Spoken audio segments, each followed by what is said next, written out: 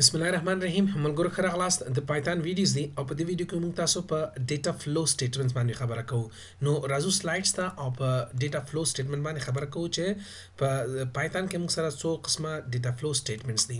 نو ملګرو in Python we have three data flow statements, only three. اول د conditional، دویم د iteration او دریم د موږ سره transfer. نو دا درې واړه چې د درې سټیټمنټس دي موږ سره د ډیټا فلو په نوم یادېږي. اوس مثلا conditions کې موږ سره if else if او موږ سره elif راځي، دا سټیټمنټس موږ سره راځي. او په iteration کې موږ سره for او while loops دي. نو transfer چې د break او continue دی. ملګرو که تاسو د جاوا نه یعنی تاسو بیسکس که د جاوا نه نو دې درې وړو په اړه کې تاسو مکمل معلومات کېدای شي ولرئ که چېرته تاسو زما ویډیوز د جاوا ویډیوز کتلي او که نه لرئ نو فور ایگزامپل زه به تاسو دلته سمپل ووایم چې if else if او elif چې دلته کنډیشنل سټیټمنټس وایي دا هغه وخت استعمالیږي. دلته تاسو وګورئ ملګرو د دې په اړه کې ما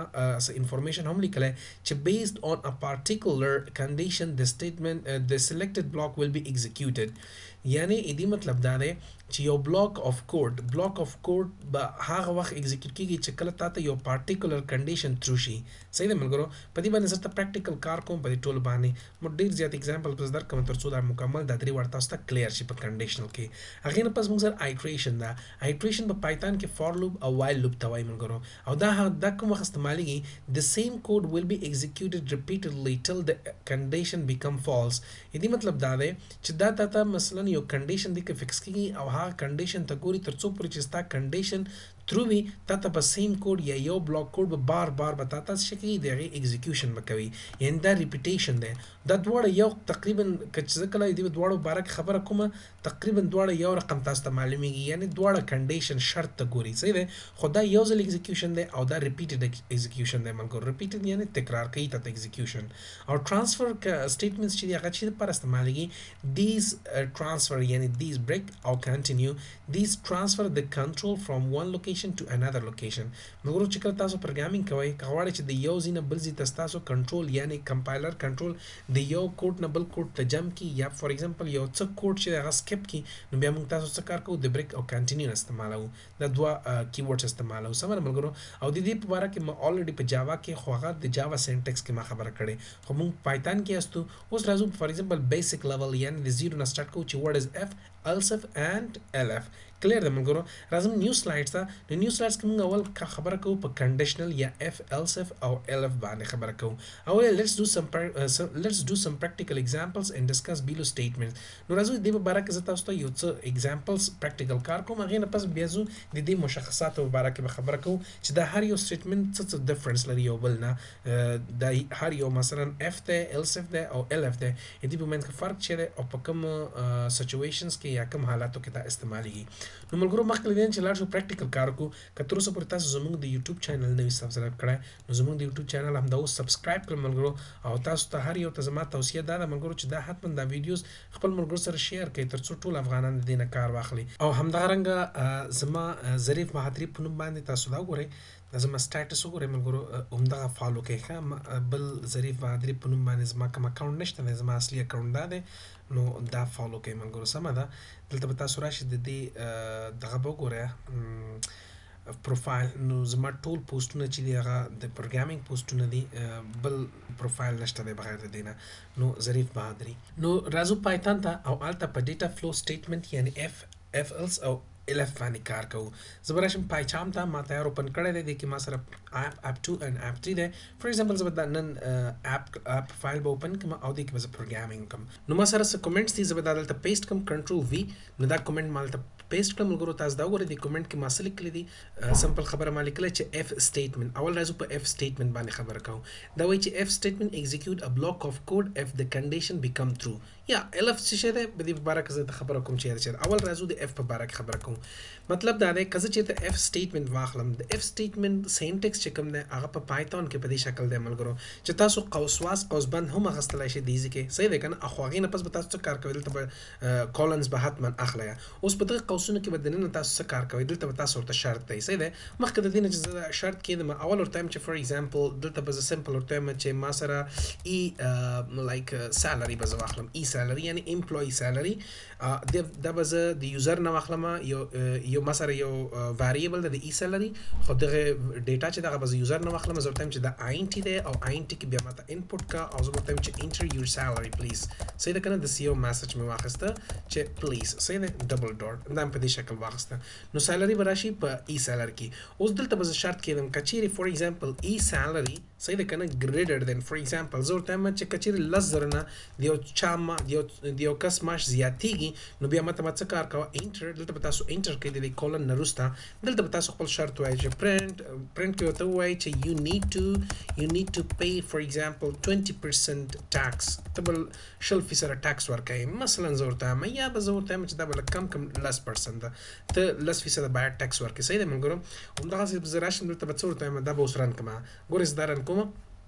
دا تاسو ګورئ دلته وایي چې انټر سالري پلیز زه به سمپل ورته وایم چې زما معاش دی 15000 چې زه انټر کړم نو ماته میسج راکوي چې you need to pay 10% tax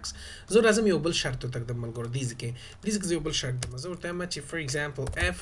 دلته به ګورئ دې کې اف ولیکم دا رانګ دی ملګرو په پایتون کې به ته بهر راوځي دې کې به ته ورته بل شرط لیکي اف که زه داسې واخلم فور ایگزامپل زه ورته وایم که چېرته د یو کس معاش زیاتېږي نو زه به دلته راشم ورته وایم چې فور example e salary is greater than 5000 نو بیا ته ماته څه وکړه colon او enter print که ماته څه شی you need to pay صحیح ده که نه you need to pay like 5% tax صحیح ده داسې یو میسج ماته راکړه نو ملګرو تاسو دلته وګورئ ما سره دوه شرط دي دې ځینه به زه شروع کړم دا زما ویریبل ده صحیح ده او دلته کې زما یو شرط دی چې کله هم شرط ترو کېږي هغه ته څه شی کوي هغه ته پرنټینګ کوي مثلا دا دلته زه دا رن کوم دې کې زه دا دلته ورکوم چې فور ایگزامپل 7000 نو 7000 که دلته تاسو وګورئ ای سالري از ګریټر دن څه شی 10000 نو بیا ټیکس 10% نو دا ما سره دا شرط ما سره اوکې نشو یعنی دا کنډیشن تطبیق نشو نو را بشي دا کنډیشن بچ کې دا کنډیشن اوس تطبیقیږي نو دا ماته وایي ګورئ دا انټر کوم دا ماته سمپلی وایي چې you need to pay 5% tax نو دلته تاسو ګورئ if statement یعنی دا statement استعمالېږي د دې لپاره execute a block of code if the condition become true اوس موږ ګورو دې کې دا مسله هم راځي فور ایگزامپل که زه چېرته راشم دلته ورته وایم چې ماته زما 15000 معاش دی اوس که زه دا انټر کوم نو دلته کمپیوټر راځي چک کوي دې کې ګوري چې تا سالري چې ده هغه د 10000 نه جګه نو تا ته وایي چې 10% ماته څه شی راکړه ټاکس راکړه نو راځي دا چک کوي نو دا خو هم ورته ترو ده نو دا ګوره د سالري چې د 15000 نه جګ دی صحیح ده کنه 15000 نه هم جګ دی ځکه 15000 تار کړه نو تا ته به دا دواړه میسجز راوړي اوس مثلا د اف سټیټمنټ دا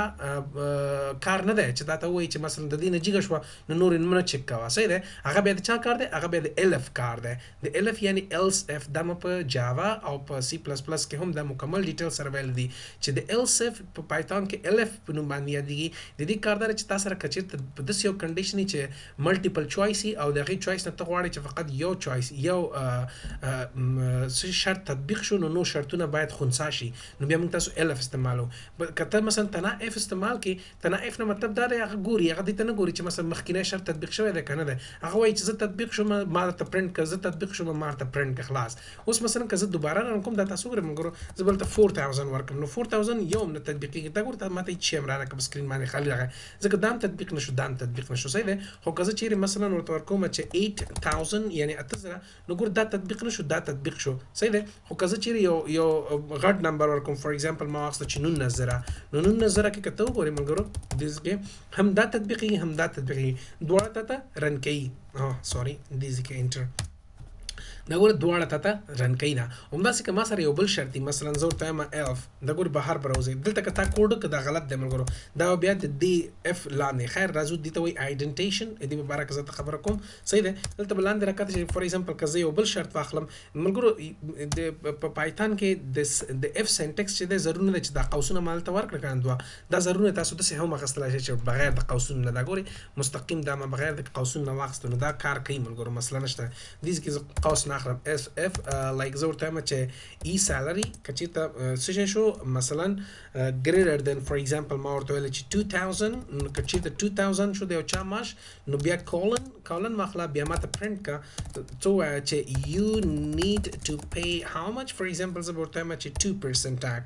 2% ټاکس ته ورکړه ته مجبور یې چې ورکړې اوس که زه ما رن کوم زه دلته څه کار کوم یو معاش ورکوم مثلا ما واخیسته چې د یو کس معاش ته 10000 دا واخله 10000 زه انټر کوم نو دلته دا درې وړه شرطونه تطبیقېږي ملګرو. دې مطلب دا دی چې اف سټیټمنټ هغه وخت استعمالېږي چې کله ته مثلا فقط یو شرط ولري، که تطبیق شو کار وشي، که تطبیق نشو نه. مثلا که زه وایم چې فقط زما شرط دا دی چې 10,000 دپاره فقط 10,000 نه که چا ماس جیږي نو هغه دی ټیکس ورکړي، 10,000 نه که کم و هغه دی نه ورکوي ټیکس، صحیح ده که نه؟ نو بیا په هغه وخت کې دا استعمالوي. اوس که ته مثلا دا ګوره فقط یو شرط دی ما سره، یو شرط دی او یو اکزیکیوشن دی، نو په دغه وخت کې ته کولی شې چې اف سټیټمنټ ته نه استعمال کړي. خو که ته مثلا ملټیپل شرطونه لري، مثلا یو معاش دپاره ته مختلف شرطونه لري چې مثلا که 50,000 نه جیږو نو دا دومره ټیکس دی ورکړي، که 10,000 نه جیږو نو دومره ټیکس دی ورکړي، بیا هغې لپاره ته الف به استعمالوي. ملګرو راځه همدغه پروګرام زه په الف باندې کار کوم. زه به دا کلین کړم، صحیح دی؟ دا مې کلین کړ نو ما ای سیلري د یوزر نه واخیستله، هغې نه پس زه ورته سمپل ورته وایم اول به تاسو ته اف نه سټارټ کوئ او دلته به ورته وایي چې ای سیلري که چېرته ای سیلري از ګریټر دین فار ایگزامپل زه ورته وایم چې همغه هغه به واخلم، که چېرته فار ایگزامپل د 10,000 نه زیات شو، دا ګورې 10,000 نه ګریټر دین 10,000 نو کولن هغې نه پس ما ته پرنټ که څه شی you need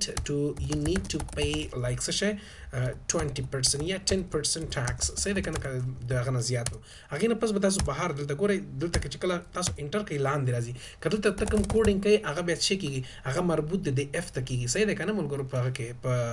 په پایتان کې ته باید بهر راوځي، دلته به ال اف لیکې، ال اف بیا سپیس ای سیلري که چېرته ګریټر دین فار ایگزامپل 5,000 و، صحیح ده که نه؟ یعنې د 5,000 نه واخله 10,000 پورې، دی مطلب دا دی چې ګریټر دین 5,000 و. نو ته ماته څه کار وکړه، انټر کړه، ما ته پرنټ کا you need to pay like 5% tax، داسې مې واخیسته او همدغسې که زه ورته وایم LF، دا ګورې LF، صحیح ده که نه؟ LF زه راځم ورته وایم څه وکړه، که یو چا salary like for example e salary is greater than 2,000 نو ته بیا ماته کولن او دلته ماته پرنټ واخله او دې کې بیا ماته ووایه چې you need to pay like for example 2% tax، صحیح دا مې واخیسته. اخره کې څه دی؟ اخره کې else دی، یوازې else. دې مبارک درته خبر کوم چې دا څه دی، اول دا پروګرام زه رن کوم. دا ګورئ ملګرو ما ته وایي چې enter salary for example زه ورته ورکوم چې زما معاش دی 40,000 معاش دی، نو 40,000 معاش ګورئ ملګرو دا دې ځای نه جګ شو که نه، یعنې د 10,000 نه جګ شو، نو دا به اوس فقط ما ته وایي چې ته باید 10% ټیکس ورکړې ځکه ستا معاش د 10,000 نه جګ دی. چې کله دا شرط تطبیق شي دې نه لاندې دا شرط خدای وکړي چې 10 نور شرطونه هغه ټول خنثی شي، زه به اخره کې دلته راشم، ګوره دلته زه دا رن کوم، اول به دا رن کړم، دا ګورئ ملګرو رن مې کړه، نو دا ورته ما ته وایي چې you need to pay only 10%. نو ګوره دې ځای کې خو دا شرط هم تطبیق شوی دی، خو چون په الف کار دا دی که چېرته دا شرط تطبیق شو نو نور شرطونه خنثی کړه، که دا تطبیق نه شو راشه بیا دا چې که دا تطبیق شو نو بیا دا نور خنثی کړه. زه به اخره کې دې ځای کې انټر به کوم بهر به راوځم، دې ځای کې به ورته وایم چې پرنټ او دې ځای کې به ورته وایم چې end of the program داسې مې واخیسته ملګرو، پروګرام مې واخیسته، صحیح ده که نه؟ نو داسې دا اوس زه رن کوم، دا دلته زه یو معاش ورکوم فار ایگزامپل 8,000 ما معاش ورکړه، نو زه کله 8,000 معاش ورکوم ملګرو دا ګورئ دا شرط نه تطبیقېږي، راځي دا چې کوي که چېرته دا تطبیق شو نو 8,000 خو د 2,000 نه هم جګ دی، نو دا 2,000 دا چې کوم ټیکس دی دا خنثی کېږي. دا ګورئ زه رن کوم انټر، دا ماته وایي چې you need to pay 5% tax end of the program، دا پروګرام راغی، صحیح ده ملګرو؟ همدغسې که چیرې مثلا دغه ټیکس زه راشم د دې نه لاندې دې ځای کې ولیکم نو اوس دغه ټیکس چې دی ستا شامل دی د دغه الف ته. اوس که چېرته ستا معاش د 2,000 نه جګېږي یعنې د 15,000 نه کم خو د 2,000 نه جګېږي بیا به ته دغه ټیکس ورسره پرنټ کوي. دا اوس ګورئ ملګرو زه راځم دلته څه کار کوم، دلته مثلا زه ورته اول وایم چې 80,000 زما معاش دی، انټر مې کړه نو دا ماته وایي چې 10% خو دا یې ماته رانه کړه چې end of the program 10% ټیکس یې ماته پرنټ خو دا ځکه چې دا اوس ستا د دې الف څه شی حصه شوې ده، نو ته به دا د دې ځای نه بهر راوباسې. کمون دا ورته به دا ته څه کار کوي ملګرو، کلوز او دې ځای کې به ته دا انټر کوي، داسې بیک به راځي، اوس دا بهر راوته. کلیر ده؟ اوس که زه معاش رن کوم او دا ځل زه معاش ورکوم فار ایگزامپل 2,500 نو انټر، دا ګورم نو تاته وایي چې 2% ټیکس به ورکوي او دا مثلا دا په دې شکل باندې استعمالوي. اوس که یو کس راځي دې ځای کې مثلا معاش څه شی ورکوي، فار ایگزامپل زما معاش چې دی، زما معاش زه یو ډېر غټ معاش ورکوم، مثلا زه ورته وایم چې 2,60,000 مې واخیسته، کلیر؟ نو دا به بیا هم ماته وایي چې 10% ټیکس ورکړه، ځکه د 10,000 نه جګ و نو هغه به دومره ټیکس ورکوي. خو که یو کس راځي معاش دلته رن کوي او هغه وایي چې زما معاش تنها 1,000 روپۍ دی، صحیح دی؟ انټر کړه نو دې لپاره بیخي ماته کوم کنډیشن رانه کړه، صحیح دی؟ صرف راته وایي چې end of the program. زه وایم که چیرې مثلا دغه شرطونه تطبیق نه شول، دغه شرطونه یو هم تطبیق نه شو، نو بیا اخره کې ماته څه وکړه، انټر کړه بیک دې ځای کې زه ورته وایم چې else، سیده else اخري دغه دی اخري statement دی چې دینه پس وتا ته څه کار کوي زه ټایم چې print کا so you don't need to pay tax تا tax نشته دی څنګه ستا معاش کم دی صحیح دی ملګرو زه دا اوس رن کوم دا اوس تاسو وګورئ فور ایگزامپل ما ورکه چې زما معاش ته 1900 صحیح دی انټر میکه دا ورته وایي چې you don't need to pay tax ځکه دا یوم تطبیق نشو اخري به اتمنی تطبیقي کچېری دا یوم نه تطبیقي نو بیا دا تطبیقي خو کچېری دا پیلنې تطبیق شي نو بیا دا ټول خنثی شي ملګرو خدای وکړي چې دلته لاس شرط دی نو دغه ته وایي اصل کې څه شی LF ورته وایي صحیح دی او دا شی ما په جاوا او C++ کې هم کار کړی چې کې ورته else F وایي صحیح دی ملګرو نو دا موږ سره دا داسې هم کېدای چې تاسو یو F ولرئ یو else ولرئ داسې هم کېدلی شي مثلا زه راځم یو بل پروګرام رن کوم صحیح دی زه بل ته راشم مثلا ورته وایم چې ما ته څه کار وکړه زه ورته وایم چې یو نمبر دی دلته به زه ورته لیکم چې write داسې به ووایم چې write a program to find a number as odd or even odd څنګه ولیکه odd or even صحیح دی چې نمبر تاق دی که جفت دی صحیح دی دا ما یو سوال ولیکه clear question نو زه به دلته راشم simple ورته به وایم چې for example ما سره یو variable د n بس is equal to enter بس وکما input به واخلم د یوزر نو ټایم چې enter a number دسه به واخلم نو هغه نمبر چې کله راغی صحیح ده کنه دلته بس دا واخلم ورته چې کله نمبر راغی هغه به انت ورزي هغه نه پس بس دا چک کم اف کچيري څه شو شو نقول قوس اخلي استعمر زي قوس اخلي کنه اخلي خو زي ناخلم زه تم کچيري n divided remainder دا ما تاسو ول remainder مطلب چې ده منګورو باقی مانده ده صحیح ده اول بس داس چلو مخکله دینه اول باقی مانده پیدا کم زه ورته چې کله نمبر راغی دا n را واخله باقی مانده یعنی تقسیم کا په دو باندې چې هر شی باقی مانده راغی هغه ماته مساوي که فور ایگزامپل زه ورته چې rem is equal to dash نو دې مطلب دا دی چې n را واخله تقسیم کا پر دو باندې دې مطلب دا چې تقسیم کا د هغې څومره باقی مانده راځي هغه په rem کې واچوه هغې نه پس پرنټ کا ماته څه شی وکړه پرنټ کا ماته rem نو موږ دا پروګرام چې زه کله رن کوم دا ماته وایي چې انټر نمبر که زه هر نمبر را واخلم مثلا دا 14 ما را واخسته 14 چې په دوه باندې تقسیم شي تقسیم کې نو دې باقی مانده به یا یوي او یا به صفر وي صحیح دی زه دا رن کوم انټر کوم دا ګور د دې باقی مانده ما سره یو دی که زه یو جفت نمبر انټر کوم ګورئ مثلا ما واخسته لایک 8 چې 8 دی د دې باقی مانده چې دی صفر دی ځکه ما ورته ویل چې ریم ماته وښیه صحیح دی که نه نو اوس د دغه ریم نه یا د دغه ریمینډر نه زه استفاده کولی شم چې پیدا کړم دا طاق دی که جفت دی دا نمبر مثلا ما یو غټ نمبر ورکړه 3254 انټر کړم دا صفر دی صحیح دی ملګرو نو زه به دلته راشم سمپل به ورته وایم دا به زه ډیلیټ کړم صحیح دی که نه یا تاسو ډایرکټ دې کې هم کولی شئ چې ورته وایي چې اف که چیرې چې rem is equal to که چیرې دا مساوي شي نو تاسو به دوه ډبل مساوي اخلئ ملګرو ښه په کنډیشنز کې equal to 0 که چیرې صفر شو colon زه به ورته وایم چې پرنټ که ماته څه شی the number is even داسې یو مسج راکړه even یعنی جفت دی او که داسې نه و بیا else راته واخله که داسې نه و بیا ماته څه کړه بیا ماته پرنټ کړه چې the number is odd the number come on I'm sorry the number is odd نمبر چې دی هغه طاق دی صحیح دی ملګرو دا ګورئ زه دا اوس رن کوم دا ګورئ څومره ښایسته ما رن که دا ماته انټر نمبر فور ایگزامپل ما یو نمبر وکړه چې 455 انټر کوم ها سوري دلته ما سلاش ورکړه ځکه دغه ایرر راغی زه دوباره رن کوم دلته ورته وایم چې لایک 40 انټر دا ماته وایي چې د نمبر از ایون نمبر جفت دی که زه رن کوم دا ماته فور ایگزامپل دا دلته 9 ورکړه نو ماته وایي چې نمبر از اورډ نمبر طاق دی صحیح دی ملګرو هغه ستاسو مرضي چې څنګه بیا میسج ورته اخلئ فور ایگزامپل ما اورډ واخیسته نو هر نمبر چې ورکوئ ته هغه معلومولی شي فور ایگزامپل ما داسې یو غټ نمبر وکړه چې 80200 سمثینګ انټر مې کړم دا وایي چې دا نمبر موږ سره طاق دی کلیر دی ملګرو نو په دې شکل باندې تاسو کولی شئ چې اف statement یا else if په دې دواړو باندې کار وکړئ صحیح دی ملګرو نو زه راځم سلایډس ته سلایډس کې موږ څه شي باندې کار وکړو ډیټا فلو او هغې نه پس بیا ما سره څه دی ها let's do some practical examples نو دا یو څه practical examples سو identification دی ګورم چې زما ویډیو څومره ده نو ملګرو ویډیو سایز زیاتېږي آیډنټیشن راځم په بله ویډیو کې درته کار کوم صحیح دی نو په اف ایلس اف او elf باندې به موږ تاسو ډېر زیات نور پریکټس وکړو نور پروګرامونو باندې هم کار وکړو نو ملګرو دلته کې ما اف ته تاسو ته ویلې او elf مې ته ویلې یعنې else اف او دا چې دا else اف دا آخري اگزامپل دی دا یعنی یو د اف موږ سره بل د else دا چې دغه د دې اگزامپل دی صحیح دی او elf مخکې نه دی نه مخکې چې کوم اگزامپل ما کار وکړو او اف چې دی هغه اگزامپل چې اوله کې ما کار وکړو نو ما درې اگزامپلز په دې ویډیو کې کار وکړو ملګرو په دې باندې تاسو پریکټیس وکړئ. را روانه ویډیو کې به زه نور هم اگزامپلز د اف سټیټمنټ په هکله باندې کار وکړم او همداسې په آیډنټیشن باندې خبرو وکړو چې آیډنټیشن څه دی او one line if statement is possible in Python. ملګرو دا چې دی دا د پایتون ډیر سپیشل فیچر دی. دې باره کې هم پر روانه ویډیو کې خبرو وکړو. نو ملګرو خپل خیال ساتئ حتما او که تر اوسه پورې تاسو زموږ د یوټیوب چینل نه سبسکرایب کړئ حتما سبسکرایب کړئ. زنده باد افغانستان، تل دې وي افغانستان.